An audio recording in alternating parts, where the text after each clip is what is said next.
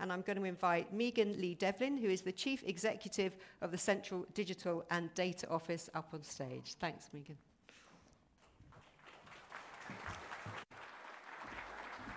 Thank you very much, and good morning, everyone. I feel compelled to start by admitting that I have seen Barbie, as you might expect. And I wanted to understand a little bit about our audience here today before I jump in. So first of all, have you seen Barbie? Good. Second of all, are you part of the DDAT function? Couple, yeah, good, fantastic. Are you part of the analysis function? Quite a few as well, excellent. Are you part of the policy function?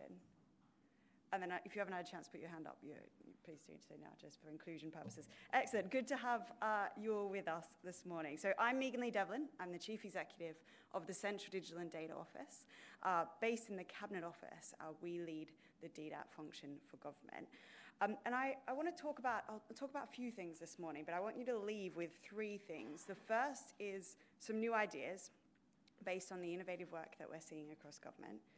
The second is a wider aperture of sort of changed understanding about data being all about analysis, statistics, and insights, to being about the lifeblood of our public services. And I want to bring that to life with a few examples of where we are using and sharing data really effectively across government. And finally, some practical resources developed by my team here in CDDO that you can use to ensure that you're using data safely and securely in your work day to day.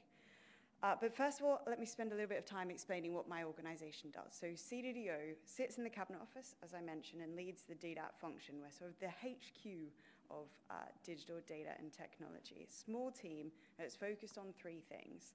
The first is around setting strategic direction for us as government, working closely with permanent secretaries and leaders to set the ambition and vision for what we want to achieve, and the standards that will help us to achieve that. The second is around convening colleagues across departments. So if you're in central government, your Chief Technology Officer, Chief Data Officer, and COO within the digital function will join many of our forums, and you may yourself be part of one of our communities of practice.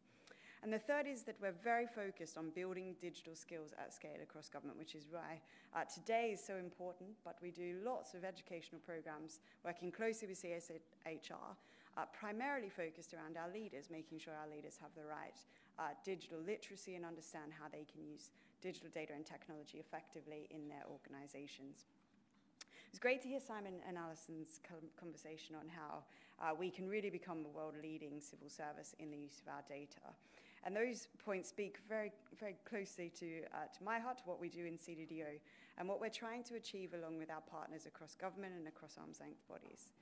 And that collective vision that we've set out is that by 2025, we want to be a more digital government, a transformed digital government that delivers better outcomes for everyone. Bit wishy-washy, I'll give you that. So let me explain what I mean when I say digital government. What does it look and feel like? Well, it looks like each and every policy decision that we make is based on deep insight and evaluated continuously through data. It looks like our frontline workers having access in the same way that Simon articulated our NHS colleagues have, with powerful tools at their fingertips that help them to make real-time decisions based on technology and data and deliver the best outcomes they can at that possible time for the public. And it means where it's safe and appropriate to do so, we're using AI to become more efficient and more accurate in the way that we deliver our public services. And I'll come on to what we're doing in that space in a moment. So we have many pockets of brilliance across government in terms of our digital services, in terms of really cutting-edge technology, and in terms of our use of data that really bring to life that ambition we have to be a digital government.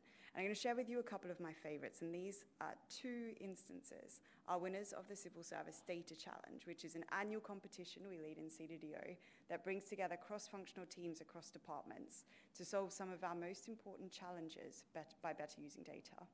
This year, the winning team were a cross-functional team of colleagues from Home Office, from across the police organisations, and other parts of government, who set out to identify a way to tackle modern slavery through better using data. And what the team did was patch together lots of different data sources from different government departments, from the police force, but also open source data, to identify where several different risk factors combine and to shed light on the locations and the organizations most at risk of modern slavery. And what that helped us to do as government is double down and make sure that the police could focus their investigations and their resources on the locations and the organizations where we thought that were most at risk. So really powerful insights that helped us to focus our time and resources and achieve better outcomes for the public. Last year, the winning team was tackling a different challenge for us along the lines of net zero. And they were using AI to identify drains in peatlands using aerial photography. And that helped us improve the speed and reduce the cost of identifying where those peatlands needed to be remediated, which is absolutely in support of our net zero plans, and was a brilliant use case of AI at a time when, unlike now, we weren't talking about AI every day. So these are some really obvious use cases of using analytical data to reach a better decision for the purposes of analysis, insights, and statistics. But what is the role that data plays in the lifeblood of our public services? This is what I care really passionately about. And to support our business operations, the way that we work as government and deliver the services and policy that we do. So if we just take one of the many services that government provides, of which there are about 7,000 across central government departments, and one related to Simon's example of COVID, which was the NHS COVID app. This is a great example of innovative digital delivery. It was stood up by a team in 6 weeks.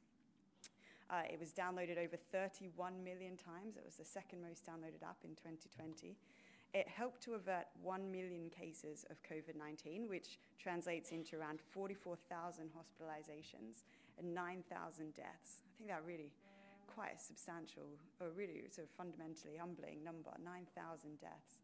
And I think whilst the app is a digital service and it's supported by mobile app technologies, and many of you may be involved in building government apps, what's it got to do with data? Well, the app is a tool for data collection. It's fundamentally, its value is in creating a data exchange between different organizations and inputs, and providing those data outputs through interpretation of that data to deliver better outcomes for the public. And this is where the greatest possible value can be extracted for government departments, is through better public services delivered through more streamlined data sharing. That I fundamentally believe. Let me share with you another example, One Login for Government. Many of you will be familiar with this service, which is being led by our friends in the Government Digital Service. And it enables people to really simply and easily access government services. I don't know if you've ever looked at your settings on your phone and scrolled down through the number of passwords you have on gov.uk. You'll hear from my accent that I'm not originally Australian, so I've interacted not originally British, so I've interacted a lot with the Home Office services. So I have several different logins, so I encourage you to do it and have a look. And One Login for Government is tackling that by creating a single approach through which we can log into all of our government services. Now that, you may say, is a digital service, or you may say that's an interesting technology, but I say that's all about data. At its heart, it's about data exchange. It's about sharing data more seamlessly through departments, safely and securely, so that a user doesn't need to give us the same data again and again when they interact on gov.uk with different organizations and departments. So that's about fixing the plumbing, the data plumbing that underpins our services, so the public can have a more seamless experience of accessing what they need. And it's only possible through three things: high quality data, accessible data, and responsible data sharing. So we all know and experience the benefits of using great data. Those of you in the analysis function will know what incredible insight can do in terms of changing our policy direction. Those of you delivering those sorts of public services know the importance of getting that data exchange right. But as an organization as large and complex as civil service, and with data as important and as crucial to lives and livelihoods as we hold, there are really inevitable challenges to building data-powered services and a culture that encourages and incentivizes data sharing. And I think about those challenges in terms of three things: discoverability, quality, and risk to data sharing.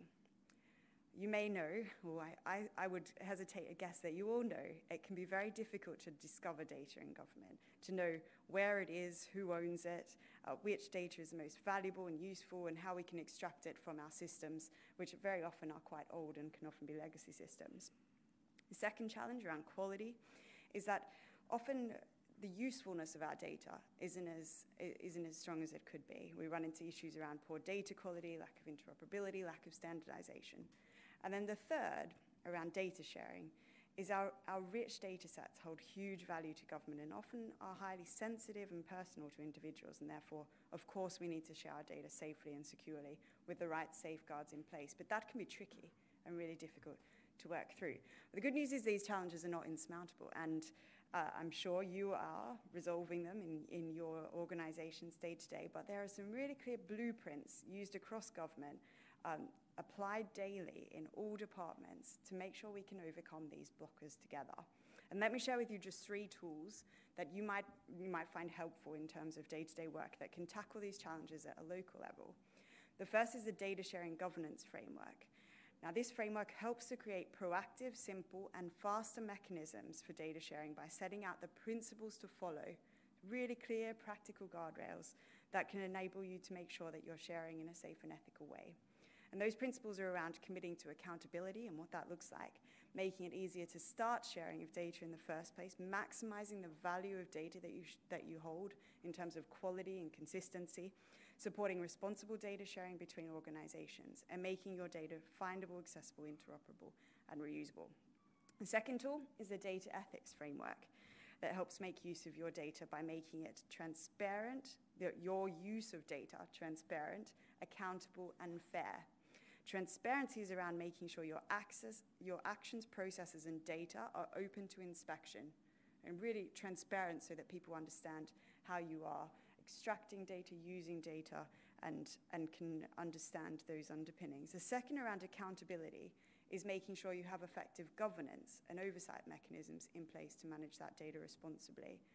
And finally, fairness. You eliminate the potential, as we heard from Alison and Simon, for data to have unintended discriminatory effects on individuals or social groups. So that ethics framework is on gov.uk. All of these tools are on gov.uk and are shared through the Central Digital and Data Office to make sure that you don't need to solve these problems again and again in your departments. We've looked at the challenges. We've set out some really helpful guardrails and principles. Do use them, and I hope you find them valuable. And finally, the data maturity assessment for government. And I can actually see in the audience Kathleen, who leads on this work for us. So the data maturity assessment for government is collaboration with ONS, and it helps you to understand your organization's capabilities when it comes to data and your readiness to share and use data. And it helps you to identify areas where your team or your organization might have weak spots and like to strengthen your data skills, capabilities, the systems you use to create and store data, and the management and protection practices that you're following. And I appreciate that not all of these concepts are really exciting, juicy data constructs, but they are so crucial because of the role that we play and because of the data that we hold. And when we see these tools applied, really great things happen. For example, the Warm Home Discount Scheme, which now, because of better data sharing between DWP and other departments and energy companies, means that we can, undertaken responsibly and ethically, of course, under the parameters set out by the Digital Economy Act, we can better target households in fuel poverty and provide rebates automatically to those people, which means that we lessened the impact of the cost of living crisis over the winter, automatically providing rebates simply through better sharing of data. So those are the tools that exist already. Do use them, and there are so many more. But there is much more to come from CDDO to help tackle those 3 challenges that I set out. As part of the 2025 roadmap, which is the strategy for the digital data and technology function across government to 2025, we focus on those three surmountable challenges: data quality, data discoverability, and data sharing. To aid in these, we're creating a data marketplace for government, due to be launched later this year, currently in beta. Your teams may be involved in its development. And that marketplace is a single place where you can discover, access, and share data assets that have deemed to be our most important to be shared across government for operational purposes in an ethical, legal, and trusted way. We're running Data Connect 2023. I hope you've all signed up. We've had 9,000 registrations this year, which enables civil servants of all grades to sign up to a variety of sessions of showcasing great data innovations, showcasing data policy and data management developments, and sharing technical best practice around use of AI in government in particular. About a third of the sessions are focused on AI this year. We're helping to encourage data innovation through the likes of the Data Challenge. If you've not been previously involved in the Data Challenge, I'd really encourage you to get involved in it.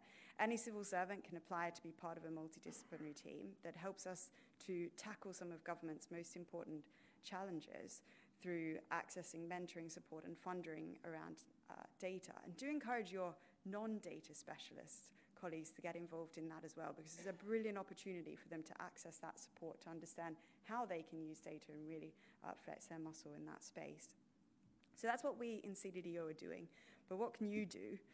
I've spoken about some of the tools that are out there to help you, but there are 3 questions that I'd encourage you as individuals to reflect on as you shape your One Big Thing learning plan. Do you understand the value of good quality data, support ethical data practices, and know how to mitigate bias in decision-making? Can you demonstrate the use of data in evidence-based decision-making in your teams, using techniques for analysis and interpretation? And do you uphold data standards and ensure data protection best practice and regulations are followed? And do your teams, leaders and colleagues as well, and how can you help them to reach that same level of understanding? You can jump on civil service learning to explore answers to those questions, of course. Talk to your local chief data officer as part of the DDAT function. Head to gov.uk and download some of those tools and the guidelines and frameworks that support them. But more importantly, beyond One Big Thing, stay curious and keep your skills current. And if I can indulge my inner data nerd for a moment, I want to share with you some of the exciting things that I think are not too far away from for government that we should be actively thinking about as part of the DDAT and the analysis functions. AI, as we all know, technology fueled by data, is revolutionizing how we live our lives day to day. But more importantly, AI is growing, is strengthening every day. Generative AI, for instance, doubles in strength every 59 days. Every 59 days. It's extraordinary. Moore's law is totally out of the window. So we need to be thinking about the implications of AI getting stronger and stronger. Secondly, virtual and augmented reality environments are using data to augment and visualize the world around us and may very well become more commonplace in years to come. Wearable technologies and embedded virtual assistants are collecting data in new and different ways, powered and may very well in the future be powered by different nanotechnologies that are creating new materials, sensors, and devices, which have really interesting implications on us in government from a policy and a service delivery perspective. And quantum computing may very well, and I believe it fundamentally will, one day provide us with unprecedented processing power to send, compute, and receive data in the quantum state. Now, some of these things you may think feel a very long way away. And I would guess that about a year ago from today, you similarly thought that generative AI felt a very long way away. And I think that it's really important to reflect on some of these technologies and the speed with which they can become realities, and think about the implications for government, which I believe are huge opportunities and very exciting. But whatever the digital future has in store, one thing is absolutely crucial, that we understand the important role that data plays, not just in analysis, but also in service delivery, as the lifeblood of our services, and that we can all use data safely, securely, and responsibly to deliver better policy, better services, and also better experiences for our teams. Thank you very much. I hope you enjoy the rest of the day and you find it a really valuable learning experience. Thank you.